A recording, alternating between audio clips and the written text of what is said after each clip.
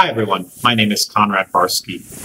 So earlier this month, I finished a new AI model which generates artwork from ASCII images. I thought it was kind of cool and I wanted to put it out there for people to play with, but I soon realized I had an ethical quandary. Would it be safe for me to release this?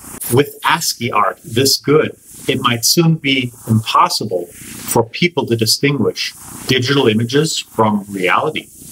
I was worried our feeble human minds would soon lose all grasp of reality once ASCII art of this high quality became widely available. If I was to release this new AI model without any safeguards, the world would quickly devolve into techno-primitivism. So I thought long and hard about this, and I came up with an answer to my quandary. What the hell, let's just put it out there and see what happens. You can play with it right here at easybitmap.com. With the Easy Bitmap library, you can create images from right inside your JavaScript code.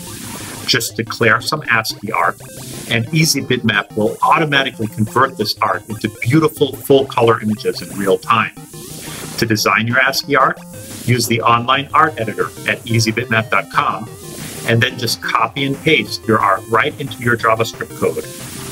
Or browse the collection of existing ASCII art that others have posted on the site. There is also a version of the Easy Bitmap library that generates images directly within React components, and even a version of the library for Clojure Lisp programmers. Of course, this all raises a question. Why would you want to create images from ASCII art? And the answer is for rapid prototyping. If you're iterating through different versions of your prototype, you don't want to constantly be opening up Photoshop and drawing pictures and rendering them and saving them to your web server and referencing the files from your source code. Like, this all takes time. And if you want to iterate quickly, it makes much more sense to have your images right inside of the source code that uses them. The creator of Clojure, Hickey, likes to say that a major cause of bugs is from place-oriented programming, where we make certain assumptions about what type of data is in a certain place. And one of those places is the static file folder inside your web server. We don't want to make assumptions about what images are there while we're trying to build a prototype.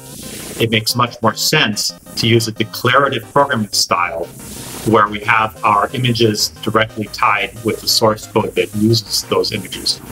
Now, of course, later on, once you're done with your prototype, you may want to use Photoshop, but now you can wait till the very end to do that. And who knows, you might even like the art style that Easy Bitmap images have, and you could just leave those in there for your finished product. Anyway, thanks for watching my video, and I hope you find my Easy Bitmap library useful. Bye-bye.